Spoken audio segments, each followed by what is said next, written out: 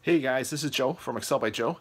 In this video, I'm going to show you how to run player simulations in Excel for NBA. What we're going to do is run a whole bunch of simulations for NBA players for a slate, and then check how they do as far as like with their highs, their lows, how often they make value, if they make 6 or 7 times their value, and so on.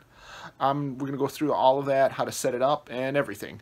So stick around. We'll get to that in 1 second. Just before we do, I just want to mention, again, if you want to check out my video course, we've got about 8 to 10 hours of videos on using spreadsheets to help your daily fantasy game. Check that out at spreadsheetsschooldfs.com or my pre-made lineup optimizers spreadsheets. You can get those at optimizedlineups.com. Both the links are below, and that's it. Let's get right into the video. See you there. Thanks. So we can use Excel to simulate the fantasy scores for NBA players, but we need to know a few things. We need to know we have to have a base, which is either their average points, or what's even better is like a projected points, which you can get from many different sources. And more than just that, you need their standard deviation. So standard deviation, if you can see here, is kind of their range of averages that a player can score. So a player may say a player scores 20 points in 5 straight games. In each game, so their average is 20 points, but there's really no deviation from their average. They're all going to fall right here into this mean, or like really close. Or what if they got, say, 21 and 19 in one game? They're going to fall real close to here, which is kind of this like weird mountain-shaped curve here. But what if someone got this? They scored 5 one game, 10 the next game, 60 another game, say 20 the third game, and just say 16 one other game. So if we average these out, if I look, the average is 22, so it's pretty close to 20. But their scores are all over the place. I mean, they got a 60, which is way out here. They got a 5. They got a 10, which is really low. Standard deviation will tell us, this range. Like the higher the number for the standard deviation, the higher the range of outcomes. And the lower the standard deviation, the lower the range of outcomes. Like if you're playing a cash game, you want someone with a low standard deviation because you want them always to score around 20 points. You want to know they're going to get 20 points. But if you're playing a tournament, you want that possibility to get 60. That's how you're going to win the big tournament. But they also could score 5, but that's why you want these guys with a high standard deviation. In order to simulate games, we need to first come up with the standard deviation, and then we can start simulating the game. So first, let's get into that. So I've got a chart here. I've already done this, and I'll show this to you in a little bit. First, let's go to, I've got game logs here. Here's the NBA game logs. I got this from BigBallData.com. I'll put the link below. They got some real affordable game logs, and they got some great stats. I mean, they got all the fantasy outputs, like salaries and points and so on. So it's worth checking out. But so what we need to do is to calculate a standard deviation first off. So I'm just going to first start this off with just one player. I'm just with Luka Doncic. So I filtered out all his game logs, and I put it over here. So see, I've got all his games. This is just the 2019. And then see, here's all his points. If I highlight over it, hover over it, it says an average of 57. So he averaged a score about 57. But what's his standard deviation? If all the scores are around 57, his standard deviation would be 0, but obviously it's not. So to do that, we are going to insert a formula. So I'm going to start typing it in. And there's a couple of different ones here, the STDEV.P and .S. I'm going to use the .P. .S is when you only have a sample of data. And .P, I forget what it's called, but I think it's for if you have a full population of data, which we have a full year, so I'm going to use that.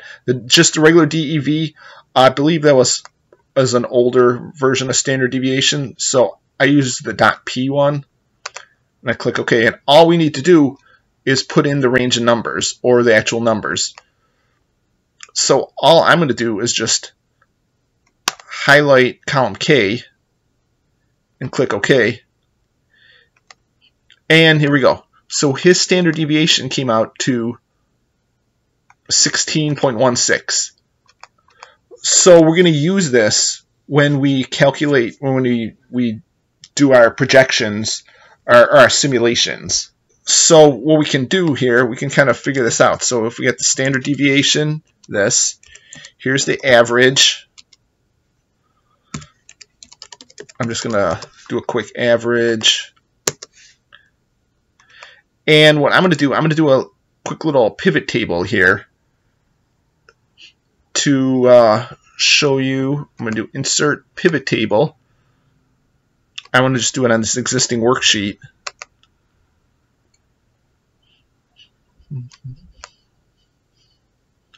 And all I want to do is just the DraftKings points. I want to put over to rows, and I want to put over to values. So over here in values now, I'm going to right click and I want to group these.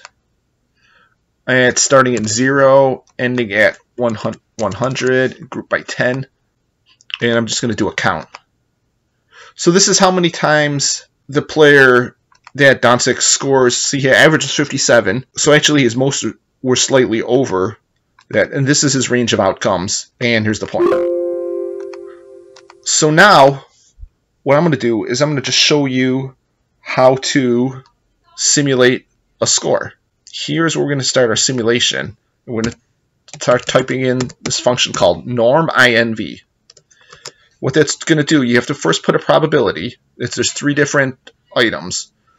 What's the probability? Since we're doing just we want a random range, so we're going to put RAND with the parentheses. That's just going to give you a random number between 0 and 1. That's going to be used to pick the sample or the simulated score. What's the mean, which is the average here? And what's the standard deviation? This. So we close the parentheses. There. So we just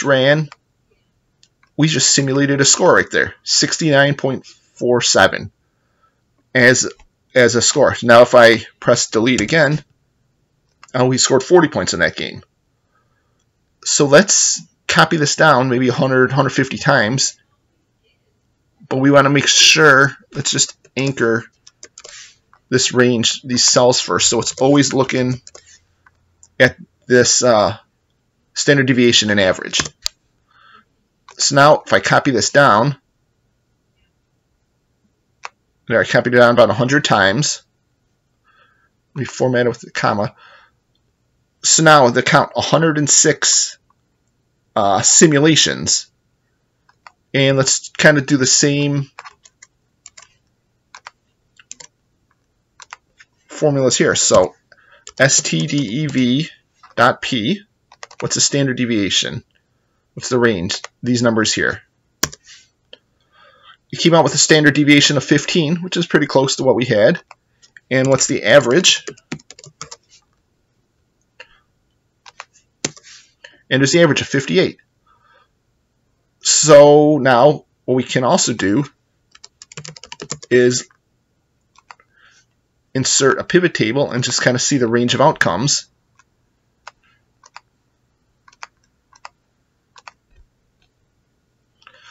And we want to put scores over the values, scores over the rows. We want to change this to count. So value field settings, we want count, so it's going to be the same as the other one. And let's group this like we did the first time. So we're going to group it starting at 0, ending at 100, count by 10. And there we go. So we get a relatively similar distribution of scores here. There's 4 scores that were 30 or less. In an actual, there was 3, but I mean there are 106 games compared to 67, so that would kind of make sense. The highest range is from 50 to 60 here. Here it's from 60 to 70. But so it's pretty close. And actually if I press delete, everything is going to recalculate and you get all new numbers. And now I've just got to refresh this. And now we get different so we had different average and different standard deviation. So we just, if you were following along, you just simulated fantasy scores for 100 games. You don't have to stop at 100, just drag it down 1,000 times. You simulate it for 1,000, 5,000, whatever you want. But I mean, just so you know, if you once you start getting the hundreds of thousands of random, this function with the random in there, it's going to slow down the computer a little bit. But so that is how we do this simulation for one player. But that's just one player. If you are playing, obviously you're playing DraftKings, FanDuel, or whatever, you want simulations for a lot of players. Now let's get into seeing how you can get this simulation for a whole multitude of players that are playing today. Okay, so now that we know how to do a simulation for one player, let me show you how to do it for a group of players. So it's great to have one player simulation, but we want to simulate the whole field, every player that's playing in today's games. So to do that, we need their player projection, which we can get that from a different website. I'll show you how to get where I get mine, but you can get it from wherever. You can also use average too, but average isn't as accurate. And we need the standard deviation. So I showed you how to get standard deviation for one player, but let me show you how to get it for everyone. Because once you get the standard deviation, you don't have to keep doing this every day. The standard deviation should carry forward. I mean, you maybe could update it every once in a while. And now I'm looking at last year's game logs. So, I mean, once they play a certain number of games in this current year, I'll probably update this. But so this is how we get the standard deviation. So STDEV.P. And I'm looking at DraftKings points. So there it is. 14.84 is the standard deviation for everyone. That helps us nothing. We need it by player. So if we look over here by player, all the players are here in column E, as you can see. What we want to do is make an if statement in here. So we're going to do if parentheses. Now we have to put the full range equals E2, comma. So what it's doing, it's saying it's looking at all this full range, and everywhere it equals Vince Carter, it's going to go to column S and do the standard deviation of that column. So we have our, we have to put one more parentheses because we have this to close off the standard deviation formula. So now here's our if statement in here, but since this is an array, we can't just press enter because it's not going to work. We need to do Control, Shift, and Enter. There. Now, if you go over to it, see it's 7.33. Look at the little brackets around that. That just means it's an array. So you need to do this in order to pretty much get the array for everyone. See if I copy this down now, and let's go down to Tyson Chandler, and I paste it in here. There, see his standard deviation is 5.7, and Vince Carter's was 7.3. And what we need to do, because there's hundreds of players in here, we would need to copy this all the way down. And see if you notice these are all 7.3 because they're all Vince Carter. So in order to get this from everyone, we copy this all the way down. I'm not going to do this now because I did this before, and it's going to probably tie up your computer for a good 10-15 minutes because it's calculating 1,000 formulas on an array, so it's going to be really slow. So what I would do, I just let it run, walk away, and come back in a little while. But what you would do then, once you get all of these in there, we're going to go to our, here's where I already got the list of standard deviations for all the players. And if you see the formula, all I did was a VLOOKUP. I did VLOOKUP Trey Young, and I'm looking in this game logs from column E. So here's the game logs. It's looking at column E, which is the player name. It finds it, and then you're counting over the number of columns you want until you come up to this column, which is the standard deviation. So, and it pulls it all in. And this would be how you would get all your standard deviations. Okay, so now we've got that. Our next step is to go to a new tab, and we're going to need to copy in our projections. So I get the projections from Daily Fantasy Fuel. You can get them from wherever you want. So I'm going to download them as a CSV file. And this is just for today's games. So what I'm going to do, I'm going to copy this over. Control C, Control V. So I copy this over. And here's our projections that we're gonna be using. So using projections are better than average, obviously. And now what we want to do is first, just the tool that the Daily Fantasy Fuel puts their names separate, first name and last name. So I want to combine them. So I'm going to put name here. So I'm just doing A2, then and, quote, space, quote, and B2. And all that's going to do is just combine them into one new name.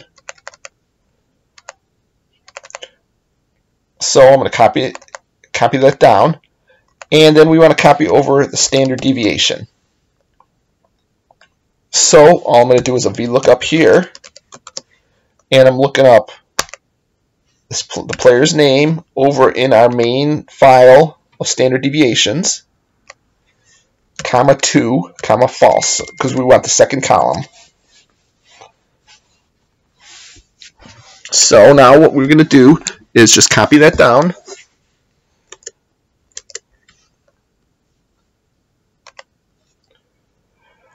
So standard deviation is 13.78, and see if we copy it down. See, there's going to be a few players that you're going to have to fix the first time. And like here, LaMelo Ball, because he's a rookie. So for all players that are either rookies or didn't play, what you're going to need to do is you're going to need to add them to your standard deviation file by maybe looking at 2020 players. And again, this is just like a first time you do this. But what I'm going to do is I'm just going to create an if error. So if error, so that means like if he's not in there, then I'm going to just do a formula of projections times 0.3. Because I did a little checking, and it seems roughly that standard deviation is roughly around 30%. So now, see now, LaMelo Ball has a 12.39 standard deviation. So you would just do that through here. LeBron James coming up 0. I'm not really sure why. Maybe I didn't include him in the somehow I didn't have him in the standard deviation file. This is just the first time you use it. You're going to come up with these errors. Once you get it going, you can do this day after day, and you won't have these problems. So let's just move on, though. We've got our standard deviation here. And now what we're going to do is create a simulator tab. This is where we're going to simulate all the players. So what we need to do first off is copy all the names. So I'm pressing Control C to copy it. And this can be done with a macro. So every day when you want to do the new simulation, it'll do this all for you. So we're going to do paste special, values, and then transpose. Transpose just means it copies the names across instead of up and down.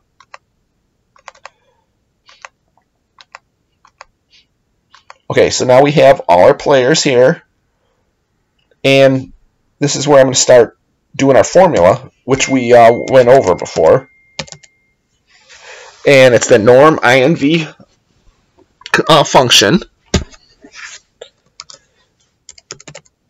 and it's rand is the first one. And now we have to figure out what's the mean. The mean is the average. So to get the average, we get the average on our other sheet, the projector sheet. So we're going to use the XLOOKUP. That's similar to the VLOOKUP, just works from right to left. So the XLOOKUP, what's our lookup value? We're looking up the player's name. In where? Where are we looking up this player's name? We're looking it up here in column T. And then what do we want to pull?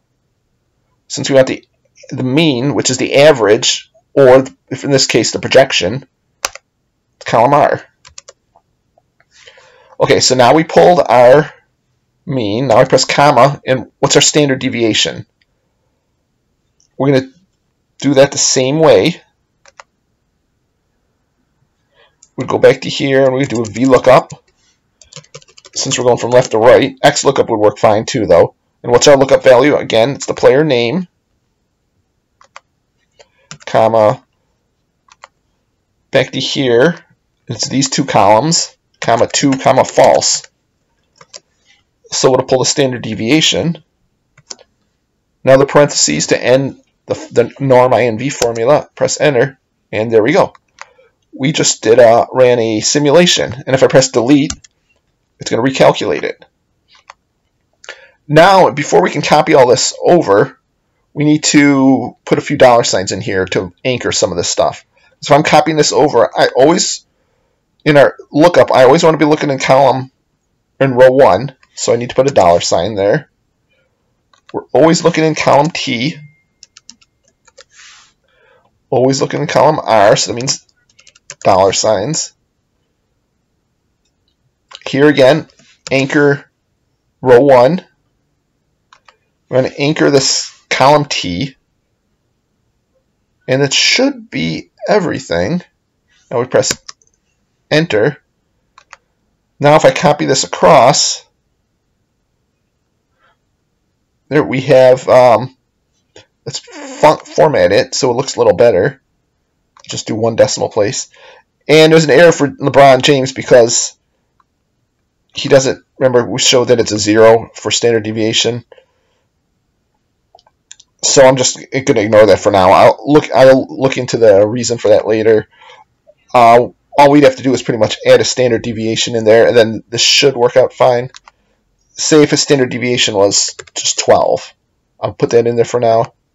And there we go. And now we've got a simulation for him. So what we're going to do is copy this across. However, we're going to run into a problem. Okay, well, first it's a lot of columns over.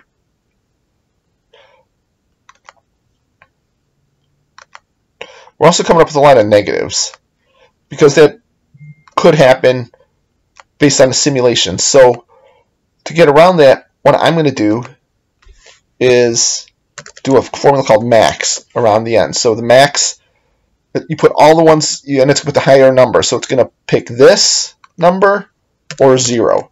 So it means it'll never be less than 0. So now I'm going to copy this all the way across.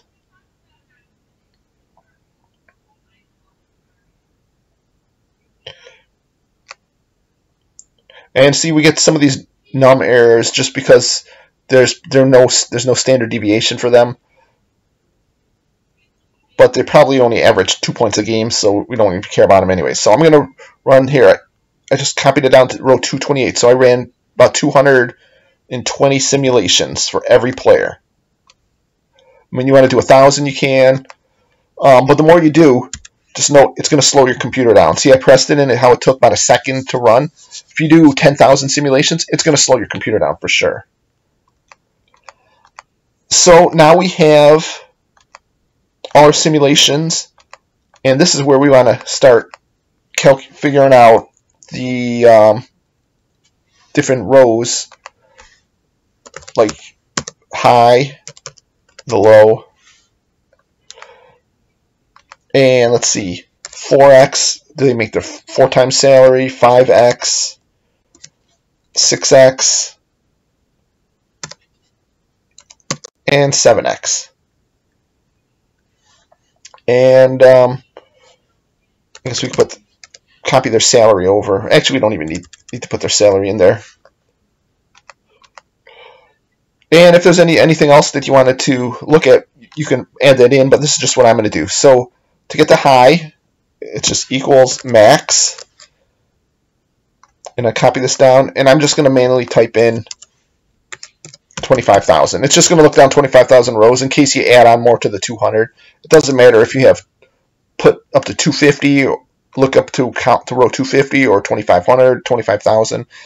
there's nothing in them, so it's just gonna look for what numbers are there. So now what's the low? We're gonna do min. I'm gonna do the same thing.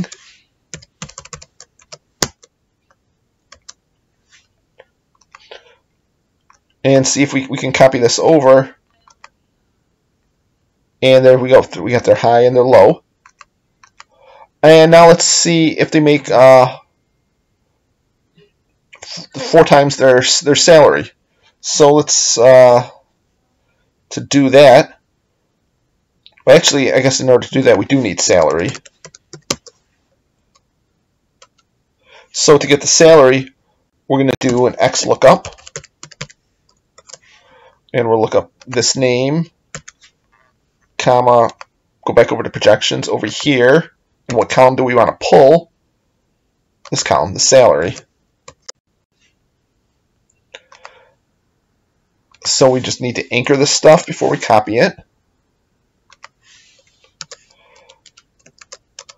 I know there's a lot of steps in this, getting it set up, but once you get it set up, I mean, there won't be too many steps that you have to do. You can even run macros to copy over the daily data. So there's our salary. So now let's just see. We're going to do a formula to figure out how many times salary they get. So salary divided by 1,000 times 4 equals 44. So in order to get 4 times salary, Joe Kick would need 44 points. Okay, so what we're going to do is we're going to do a count if, and we're going to put the whole range in there. This range, remember I always put the 25,000. If this range, comma, and then what's the criteria? The criteria is greater than this. You have to put the and in this, so it's greater than 44. It's going to count how many times it's greater than 44. So it's 171 times, which is good, but we don't know how many times they actually did simulations. So I'm going to do divided by count A, which just counts non-blank cells.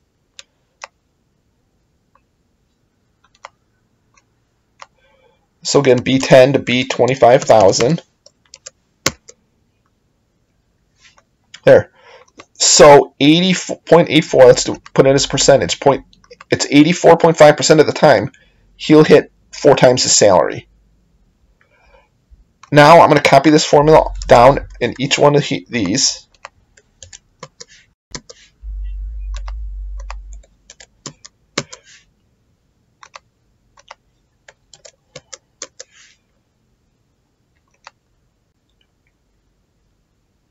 And what we need to do is just change this from times 4. This one is to times 5. And then this one is to times 6. And this is to times 7. Format these as percentages. And then we can copy this over. And there we go. Now let's just copy this formula all the way across. And we have our simulator all set. So as you can see, Joe Kick, and every time you press delete, it's going to rerun all these simulations.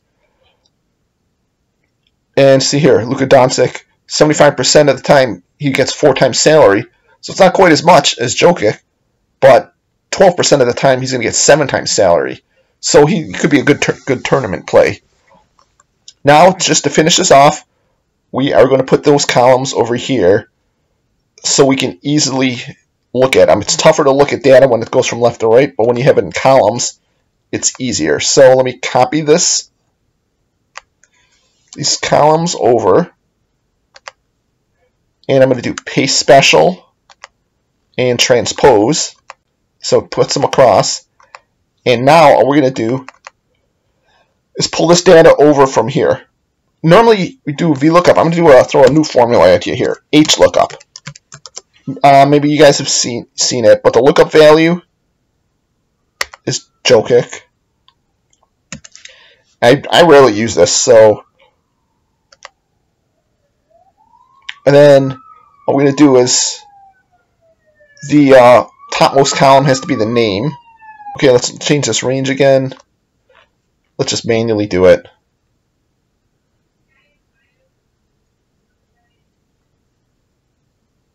There, to HO. And let's just put $signs in front of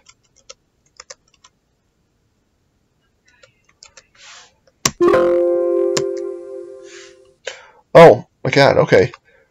This is so we've got the range, and then we want which row index. So it's just like VLOOKUP, comma 2, comma false. There, so the high is 100.7. So if we go back to our simulator, and actually the formula's just changed. See 92.34 and see 92.3. So we've got it there. So now all we need to do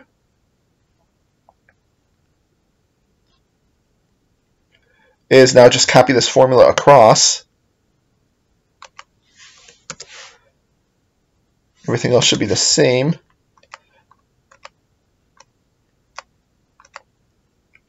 And now we want the third row. And then the fourth row.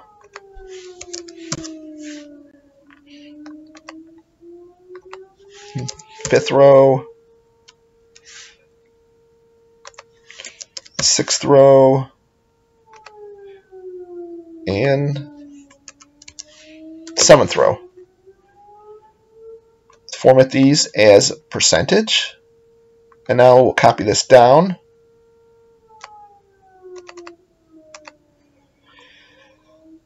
Let's format these as a number with only 1 decimal, and there we have it. Now it's easier to look at, and then you can kind of scroll down and see who you want to play. Like, who are the ones with the lowest floor? 25. That seems like the highest floor there. If you want high ceilings, we got these guys here that are over 100. Who has the most percentage for getting 7 times their value? Here's a bunch of guys in double digits. Now there's one thing just I want to bring up though, are the standard deviation for some lower priced guys. Because if we look down here, we're going to get a lot of guys who have high percentage chance of getting 7 times value. If a player happens to have normally average, say 5 points a game, but then all of a sudden, when they do get the chance to play for an injury, maybe they're scoring 30 points a game. If you're looking at their standard deviation for all of those games in total, they're going to have a huge standard deviation because some of the games are 5, some games are 30. So it's going to say standard deviation is like 15 or 20, even though they're only averaging like 10 points a game. So you're going to get... So once these guys play, even if they're projected to score 7 points in that game for an average projection, if they have a 20-point standard deviation, there's going to be a lot of games where the simulation comes up as 25 or 30. So that's why they're going to get a lot of this 7x. So what you need to do before, I mean, this is still all part of getting your standard deviation set, is what I would do is look through the players who have the lower averages but have a wide range of standard deviation, and take out all those low scores, and only keep the standard deviation in there for the high scores, and then rerun it.